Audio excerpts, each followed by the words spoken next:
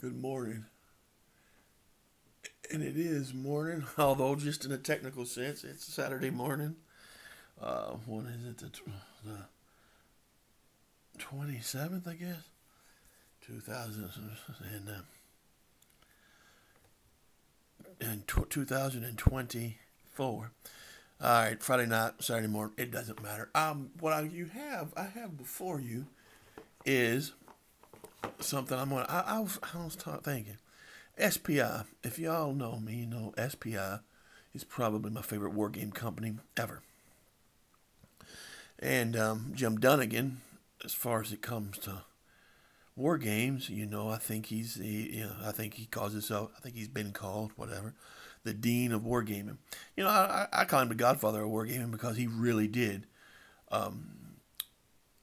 reinvent war games in a lot of ways, right?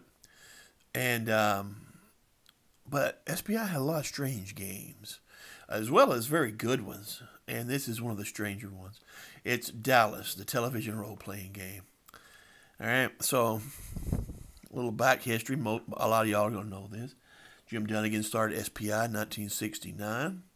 He learned about uh, um, war games down at an Army Rec Center down in Alabama. Um, and when he got out of the military, he went to the New York Toy Show and kind of got his way in the door of started talking to some Avalon Hill people, got his in the door to do a game. And that first game, I do believe, was Jutland, right? Which was kind of like a miniatures game with counters, right? But he eventually opens his own, is the principal um, founder of SPI, Simulations Publications Inc. And this is an SPI game. You see it right there? And their original mandate for SPI was um, historical games. Then, came the 70s, and the 70s were a real popular time for war games. And they just kind of went crazy with science fiction and all these other things. And this is an attempt to come into the role playing world. The role play have already done a couple RPGs at this by now, but this one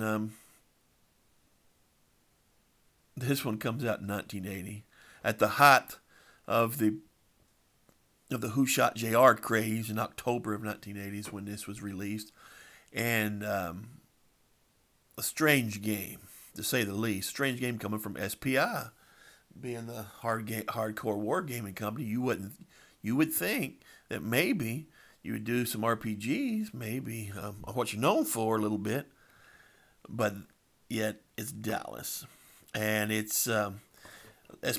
This is the second licensed game. The first one was one from Star Trek RPG, and that was from Heritage Models, I think. But this one here is the second licensed game, and it is from 1980. And if y'all wasn't around for the Dallas craze, you just don't understand how big that was. Dallas, in many ways, was it was big. Listen, that's something that I could. My mother watched it in the evening, and I got wrapped up in it too. Nighttime soap opera. Look, I can still name everybody. There's Jock Ewan. There's Miss Ellie. There is Sue Ellen, JR's wife. There's JR, obviously. Pamela Ewan, Pamela Barnes Ewan. Bobby Ewan, which is her husband. And then there is Lucy Ewan, who was Charlene Tilton, right? And look, Cliff Barnes ain't even on there. These are just the Ewan faction, right? Cliff Barnes ain't on there. And neither is a lot of other people. Ray Krebs ain't on there, right? The half brother of JR. But those folks are in the game. So just kind of it was huge, and it done a few things well. It was a show about Dallas. Before Dallas, anything with Texas or the South in general would have been thought as kind of country bumpkin hillbilly type shows, right? You had the Dukes of Hazzard, which I loved, and other things, but they were thought of as being kind of country bumpkin, country type shows. Dallas really did a good job in showing the urbanized South, right? Which is where I grew up. Not in Dallas, but in the urban South, right? So it gave a different perspective, and it gave a pretty good perspective. You know, the money flowing through towns in the South back then. You had a lot of cigarette executive money, whiskey and bourbon money, and you had oil money, coal money in certain spots, and you had operators, and you know the Ewan family is a small oil company, oil operators, which you don't really see much anymore. So it's different from conglomerates, right? Conglomerates really ate up everything, and they just, you know, yeah, kind of become Darth Vader after they become big conglomerates. So it's set in Texas under a family oil company. And and you know, they got it pretty much right. You know, they have them living out on a ranch outside of Dallas, right? Where it's a lot of people, a lot of wealthy people do all across the South. Everybody, and everybody has this kind of, most everybody that's this born and bred has this kind of a, even if you're born in the urban areas, you have the hunting and fishing type thing. Many of us, most of us do. And that was portrayed well in the show. And if you are wealthy, a lot of times you do live on a big property out in the far suburbs, if you will. So out in farm or something, you know. That happens all across the place. So they got it really right about the, you know, urban southern show. And yeah, so I did like that about it. But so the game comes out and it's a colossal failure for SPI. SPI they're in debt and they're to venture capitalists, and they're trying to get out of that debt, and they think this will do it. It's revolutionary in a lot of ways, that it is about not fantasy, and it's neither about science fiction. And it's also kind of revolutionary in that it's not combat based at all, which kind of odd to see for back then in an old school game. That it's not a story game, but you know, has that, I don't know, has the spirit of a story game almost, right? So very oddly done. Problems with it is that the people that watched Dallas didn't really play RPGs. They were really trying to break out to a broader audience, not just a small science fiction, fantasy, nerdy audience, if you will. And this is what you get. And they printed 80,000. Redmond Simonson, who was the art director of SPI, said they printed 79,999 too many. So, yeah, it's kind of funny. So we'll look at it. It's just the weirdest SPI game, one of the weirdest ones. And you got your characters. That's the thing. The game presupposes that you have a full complement of characters, which are 9 characters. It's a pretty big table. But here's your character sheets. They're here. And it's, even though it is an RPG and there is role play involved, but for the role play to be really involved, you need to know the show. You need to know Dallas, and everybody's going. And if you know Dallas, everybody that's like me would want to be JR. You want to be doing the bad stuff and whatnot. So here's the outlines. There's JR. I've never ran this. I would like to have a one-shot episode, if you will, of it. I would like to run that somewhere, but it would have to be, I guess you could run with 4 people, and then the GM play the other characters. I don't know. It's kind of, I don't know how you would do it. But look, here you got, now let's look through the characters. J.R. Ewan, obviously, going to be the first one. He is the antagonist and protagonist and everything else he can be that way. Jock Ewan, the founder of Ewan Oil, and J.R. is the current president of Ewan Oil. Pamela Barnes Ewan, she's the young bride of Bobby Ewan, and Cliff Barnes, who is her brother, who is an attorney and the principal villain to JR, and trying to get the Ewans in trouble. And Bobby Ewan, who's the good-hearted younger brother of J.R. Ewan. Ellie, Miss Ellie, that's the wife of Jock Ewan, the matriarch, if you will. Sue Ellen, the former beauty queen, who is J.R.'s wife. And then Lucy, the young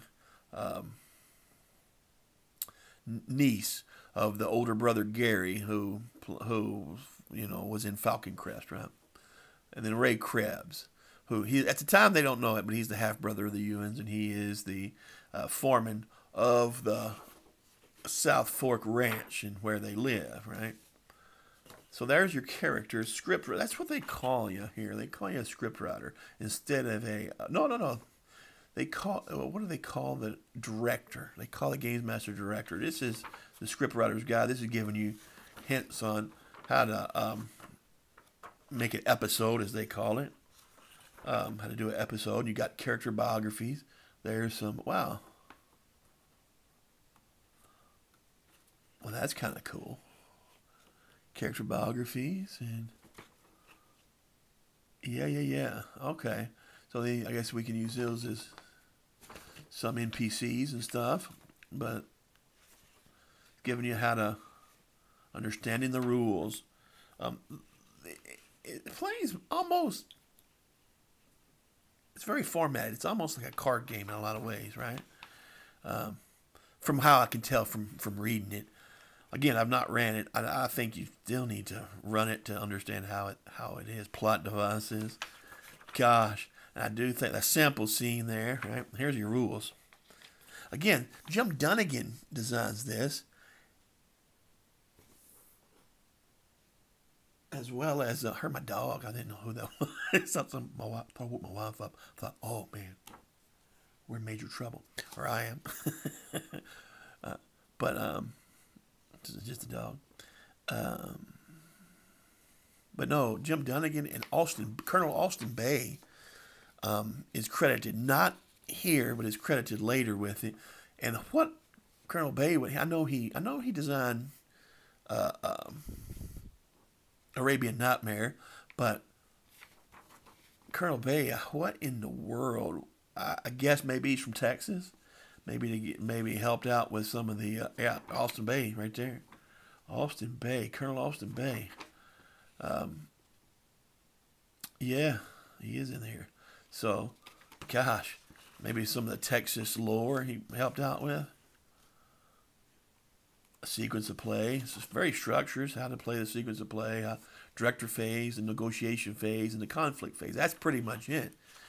And it does kind of play like there's negotiation involved. It's a negotiation game. And it's you play it with the character cards and so on. Some cards there. Wow. Have some characters and different things with playing the cards. The great script 1. They're giving you some programmed. I'd run one of these programmed modules, if you will. One of these programmed episodes, as they call right. So script 1, cool. Script 2, sweet old. So they given episode name. So they're giving you some program stuff so you can understand, and probably you can do these 3, and they're assuming you can go on with it. Right, episode name, script 3. They give you three program scripts, and yeah, cool. And here's the cards, which I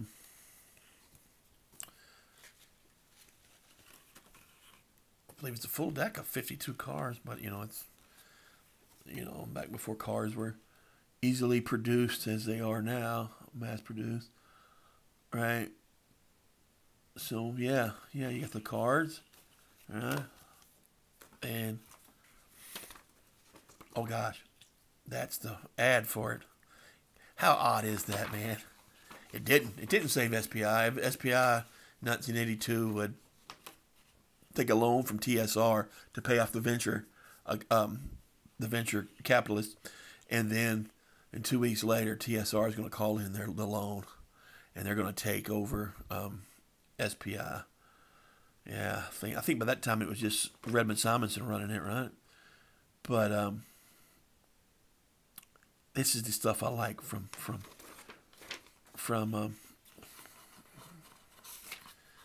okay, here we got some.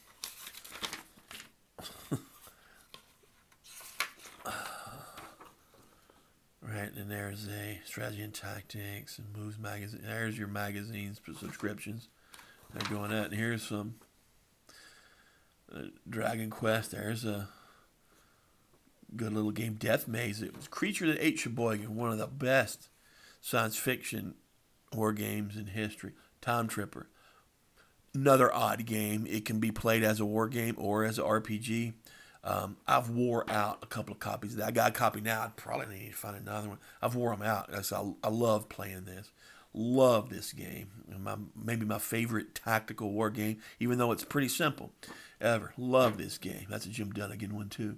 War of the Ring. You got a couple of odd ones on here. Empires of the Middle Ages. Great game, but just kind of, I don't know if I'll ever get a chance to play that again. So, yeah. Yeah, but that's it. That's the game. That is Dallas, the role-playing game. You know, I would like to run it. I would like to run a D6s is what you're using here. I would like to run a game and do a review of it, but man, 9 players. I'd have to be at a convention somewhere at some point, and don't know if you get that many people that even want to do it. But there it is. That's the first. I intend to do a few more SPI games over the coming weeks. Odd ones. There are some very odd ones. This one is a very odd one, but there are some others. There's some others as well, as like Demons, which I love that game. We might look at that. War in the Ice, another weird game. And Time Tripper, quite frankly, is an odd game. I'll probably do that next because I love that so much. But it's an oddity. It's just the weird games they had. And a lot of those strategy and tactics games, let's be honest. Chicago, that's an odd topic to use, you know. So, all right, that's it. That's all I want to do, talk to y'all a little bit about this. So, if you've played this, let me know.